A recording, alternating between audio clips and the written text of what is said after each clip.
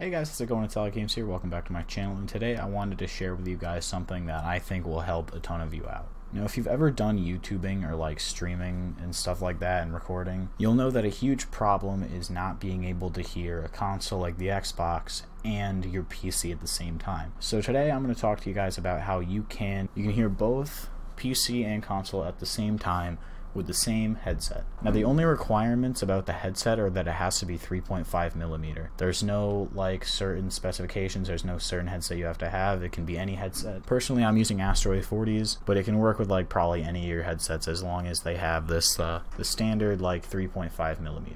And then the only thing you'll actually need to do this is a monitor to play on / a TV, whatever you play on works, and a 3.5mm male-to-male cable. And the links for the 3.5mm male-to-male will be in the description on Amazon. They're super cheap, like $5 you can buy one. Although when you're buying one, I recommend going for a little bit more expensive, probably like around 10 to 15 bucks, just to make sure it's really good, because if you have like a cheap 3.5mm cable, you could get a little bit of feedback. Nothing crazy, but it just makes it sound a little better if you have like a really nice 3.5mm cable. So without further ado, I'm going to jump right into how to do this.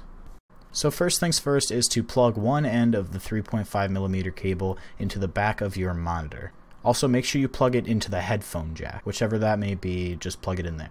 Now next you're going to want to go to the back of your computer and find the microphone in jack and just plug the other end of the 3.5 into there. This also might work on the front mic jack, but I'm not really sure. And now just plug the 3.5mm jack on your headset into the headset output on your computer.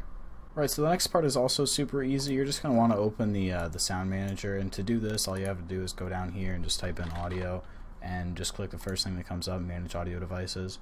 Now go over to recording and then go down to microphone.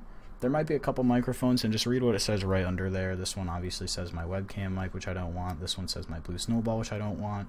Find the one that says like the sound card that's in your computer. Mine is Realtek High Definition Audio, but this should be fairly easy to pick out no matter what your system is. Now what you're going to want to do is right click on that, go to Properties, and then go to Listen.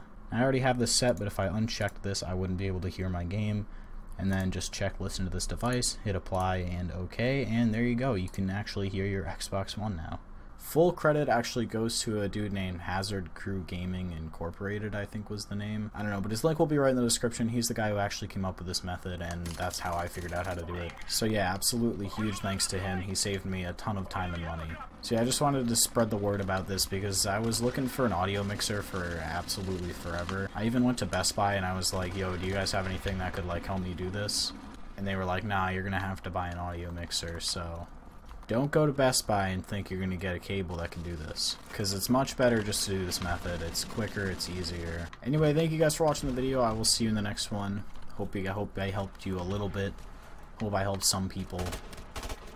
I was actually like mind blown when I found out that you could do this, because I've been trying to figure out a way to do this for a really long time. So far, this is the only way that works without spending a single dime. Honestly, the only money you're going to have to spend on this is buying a 3.5mm cable. And chances are you already have one of those because they're super common. But yeah, thank you guys for watching the video. I will see you in the next one. Peace out.